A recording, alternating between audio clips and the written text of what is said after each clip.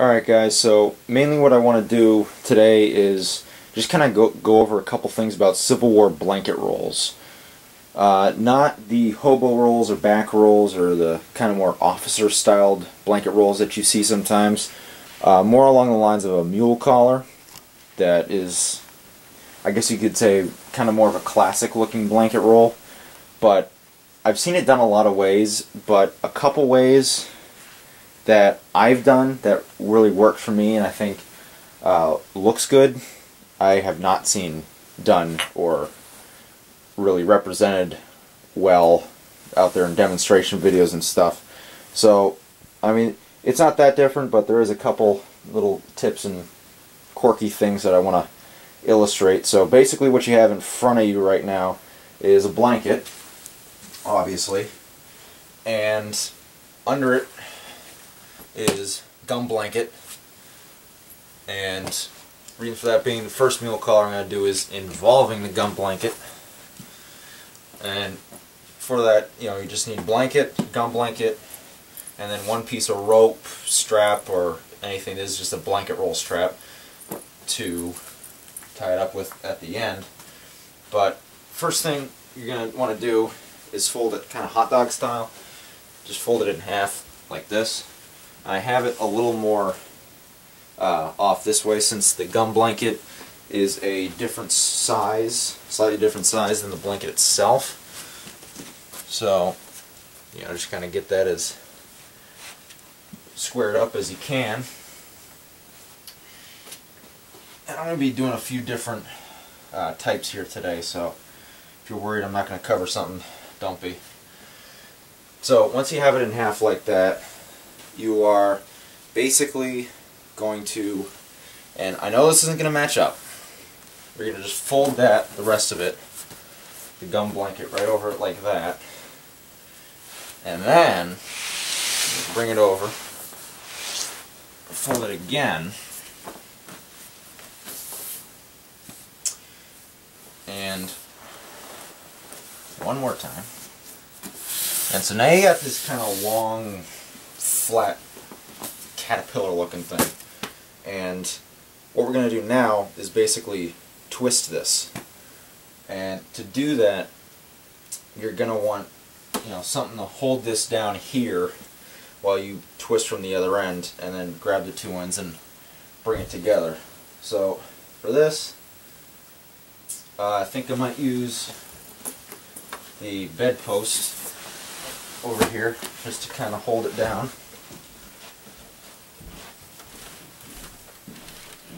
And it can be whatever you want, but it just needs to be something that can hold the other side. It's easier if you have this with two people sometimes, so it may not be the most practical way, but you'll see why.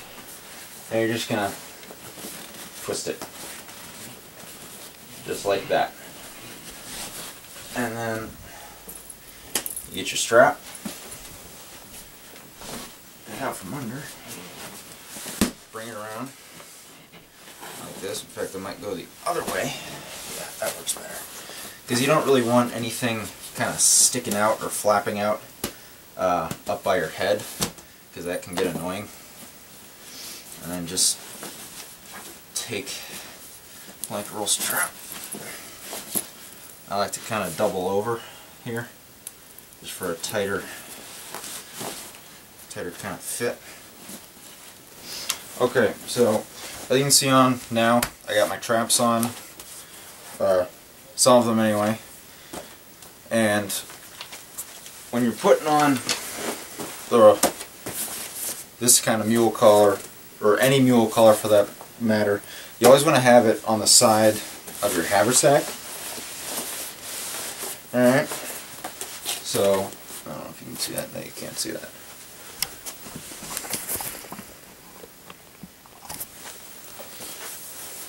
It works, yeah. So you always want to have it on the side of your haversack, just so it's out of the way. I can still access my cartridge box. Still get to my cartridge box. Still access my cap pouch, bayonet, and put your canteen on. You just, anytime you're wearing knapsack or blanket roll or anything, you always want to put the canteen on last so you can always access it when you're on the march. That just goes right over like that. Now you got it on, and you can see it's a very good fighting position. But you can still, you know, access caps and do everything you need to do. You can still shoulder your rifle, and standard carry of shoulder arms is still accessible. Though you can't do right shoulder shift. I can't do it in here anyway because low ceilings.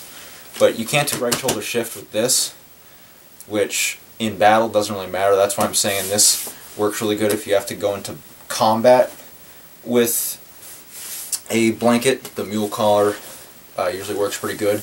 And the key with this is, so it's not flimsy or moving around a lot, is twisting it. That's the big thing here, is you twist it.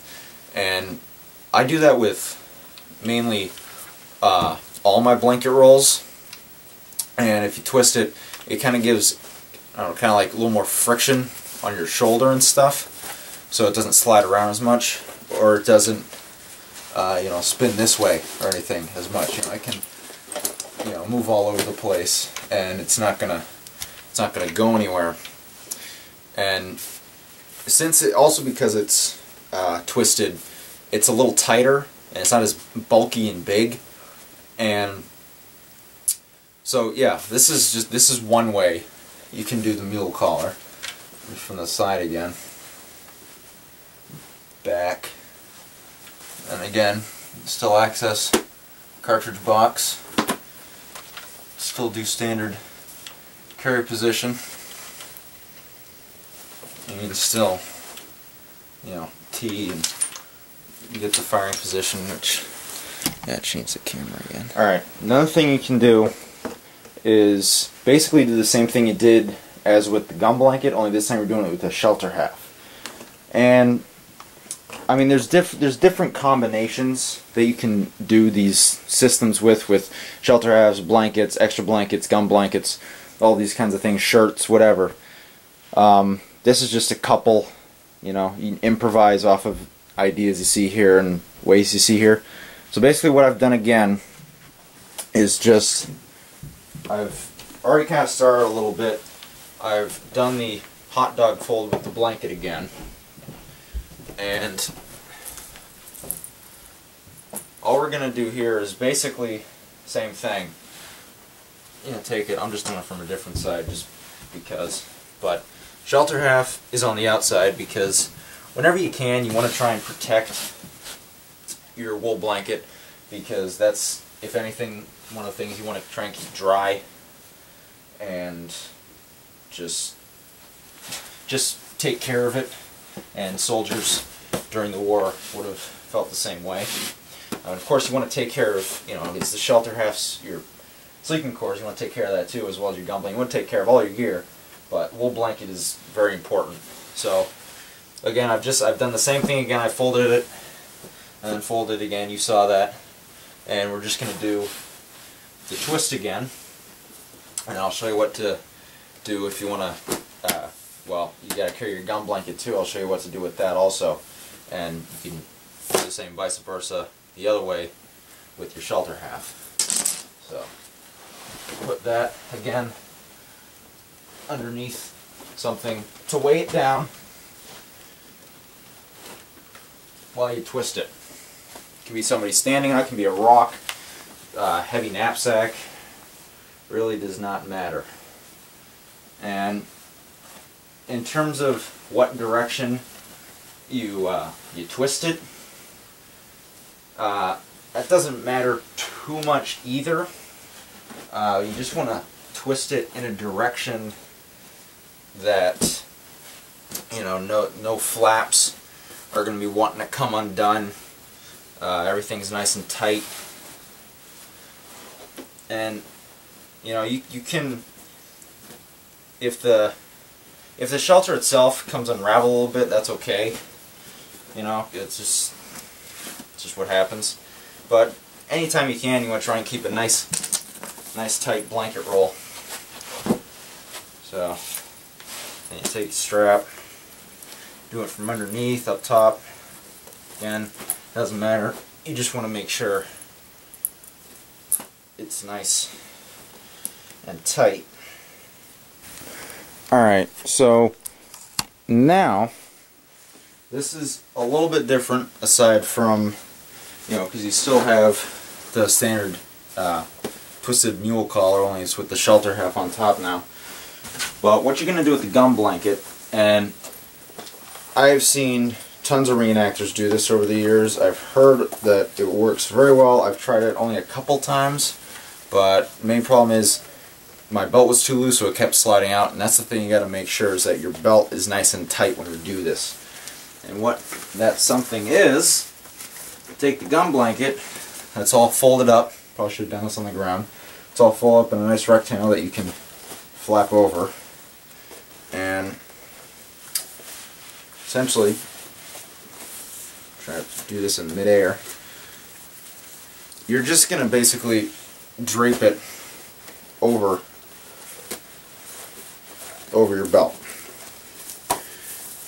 and that way, you know, if you really need to, you can access it fairly easily. And so now you put it on,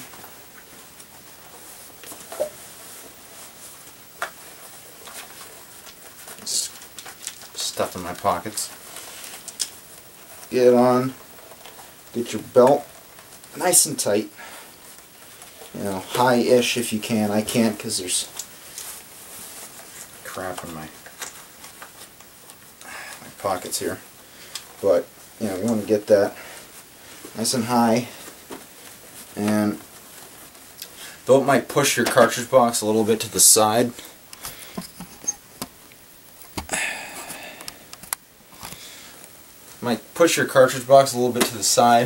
you can see that's there. It's, if I need it, I can pull it right out. I still have access to anything. And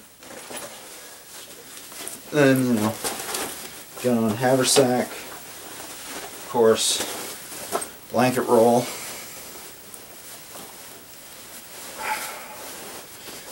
And all depending on the size of your blanket will depend on how tight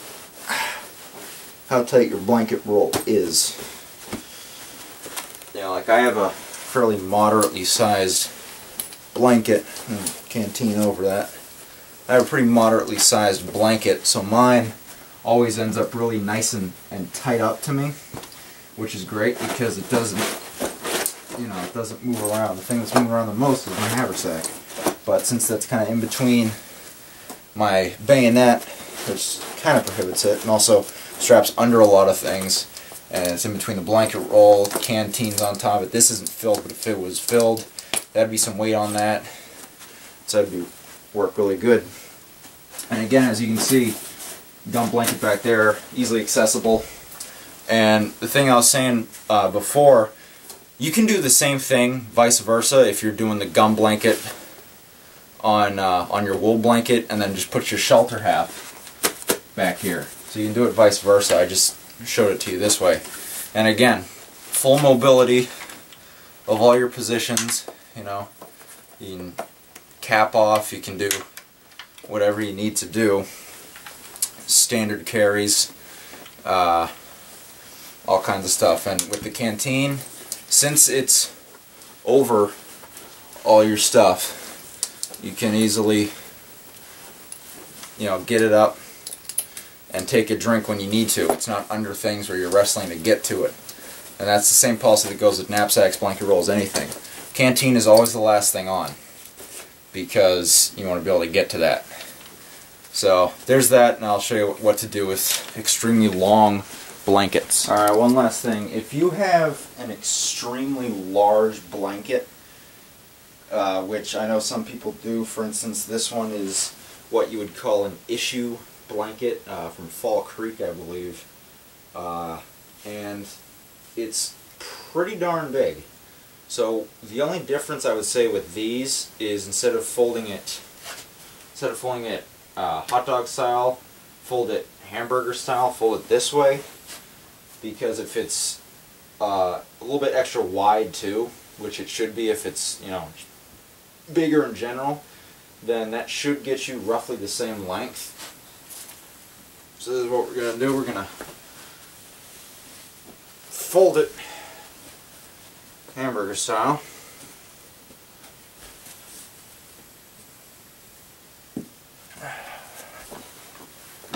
My rag is getting in my way. So you fold it just like that. This carpet is doing funky things. So you fold it hamburger style, get that all set, and then you're just going to kind of keep going in that same direction to, you know, make up for length and width and all these kind of things. And I'm not going to do anything special with this, like adding a gum blanket or shelter half to it. I'm just going to do a standard blanket roll, which I'm still going to twist it, because when you twist it as opposed to just rolling it, it's a lot tighter and it just reduces the amount of space it takes up on your person. So, one more time. And now you're going to do the twisty thing. Alright, once you got it all twisted, it comes out, at least this one comes out to the same length as the other ones, and all depending on, where did I put, there it is. Depending on how big of a person you are, how broad a torso, will depend on whether this method will or will not work for you. So, yeah. Alright, so I'm not bothering getting on any of my traps. This is just kind of a sizing thing. But haversack, you know, would be over here. Let me put that on. For someone like me, I'm about 6 foot. Semi-skinny guy. This works perfectly. It's the same tightness as the previous blanket rolls I showed you with the smaller blankets, doing it hot dog style. You do this one hamburger style all the way. They'll get the same length, and it'll still be nice and tight to your body. So, and I'll show you another way to do it if you're a taller person or a wider person here. So one other way you can do this is folding it diagonally,